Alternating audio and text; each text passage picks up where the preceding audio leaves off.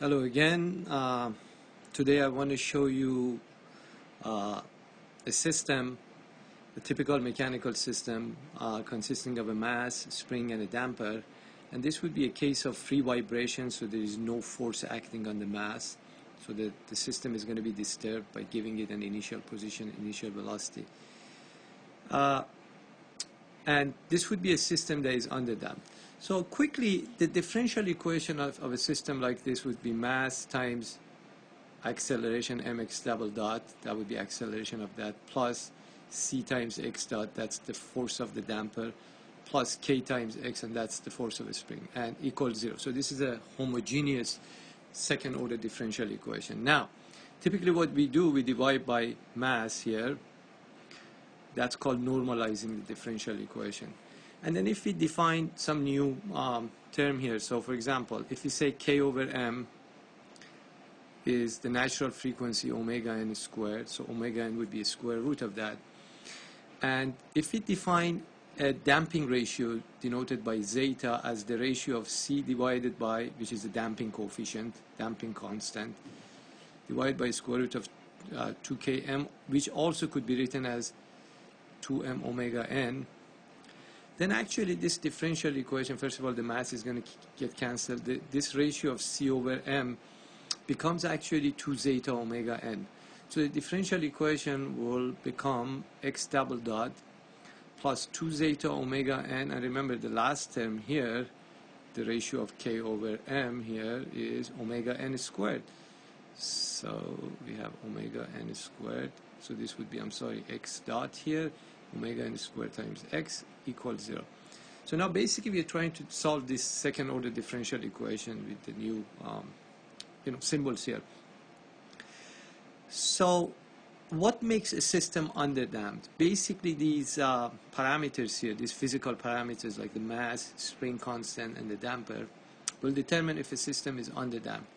And for that to be true, this damping ratio has to be between 0 and 1, greater than 0 but less than 1.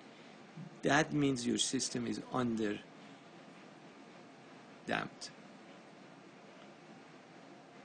So basically,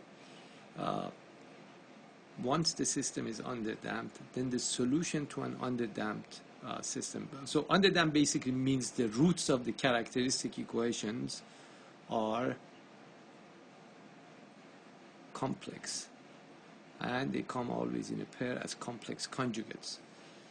So what is the solution to an underdamped case where zeta, remember, is between 0 and 1? The solution basically could be simplified in this form. X as a function of time, which is the position of the mass of the system, is going to be some constant a, e to the power minus zeta omega n times t. So this is what we call a decay envelope. And then attached to this would be a sine wave of omega d, now I'm going to define this for you, times t plus some phase angle phi. So now what is this new term here, omega d? Omega d is called the damped frequency because we have a natural frequency which is right here, is the square root of k over m. And we have a damped frequency which is equal to natural frequency times the square root of 1 minus zeta squared. This is called the damped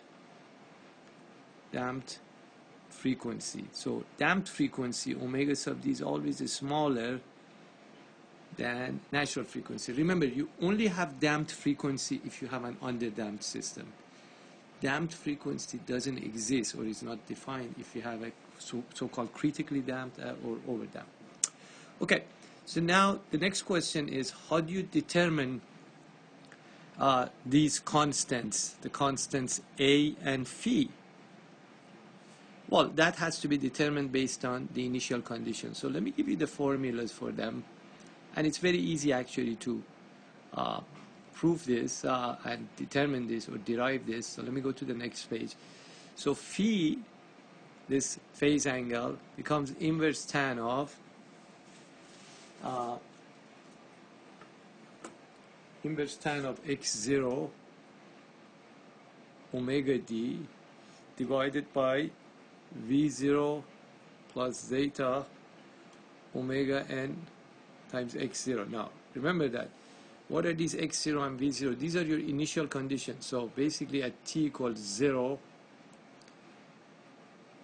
x becomes x0, and x dot becomes the initial velocity. So the mass is going to be disturbed maybe with some initial position, initial velocity.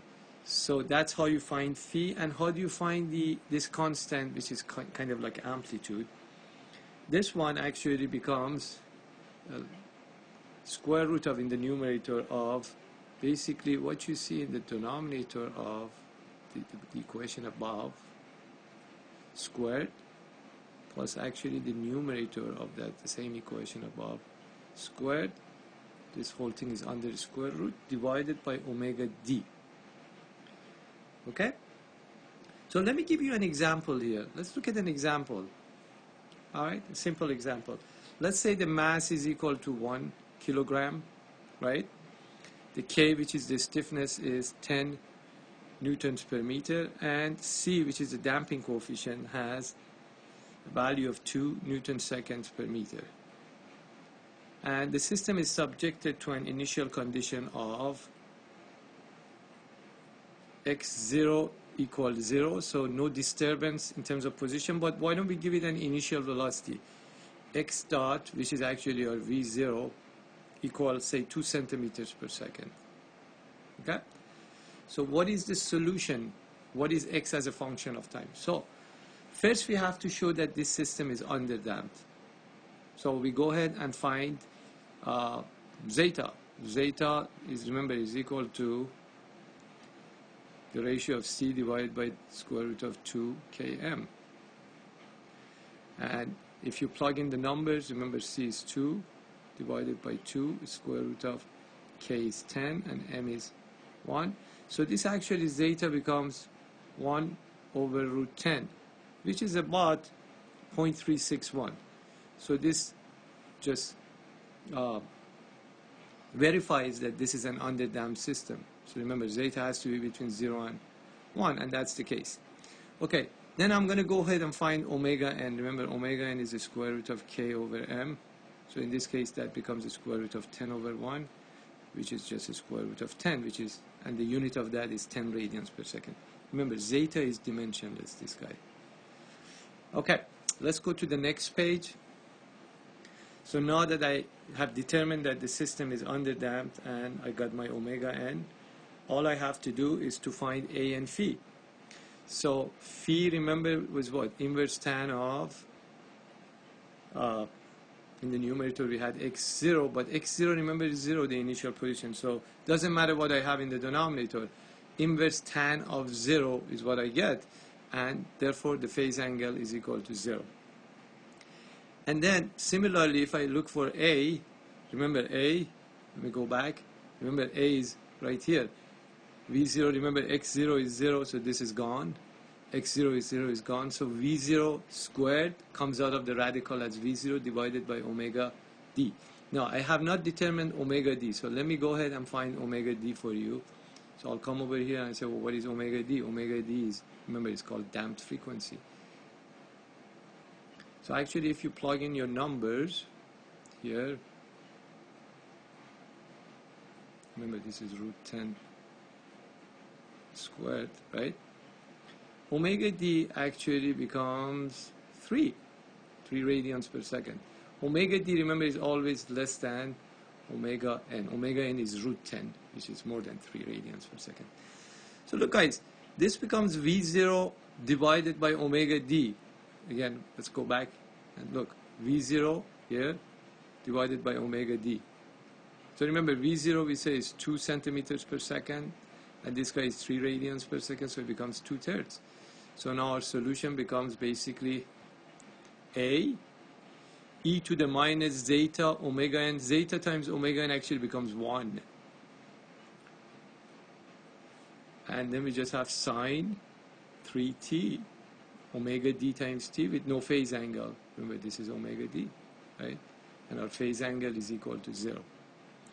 So this system is an underdamped system, and kind of it will look like this. So starting at 0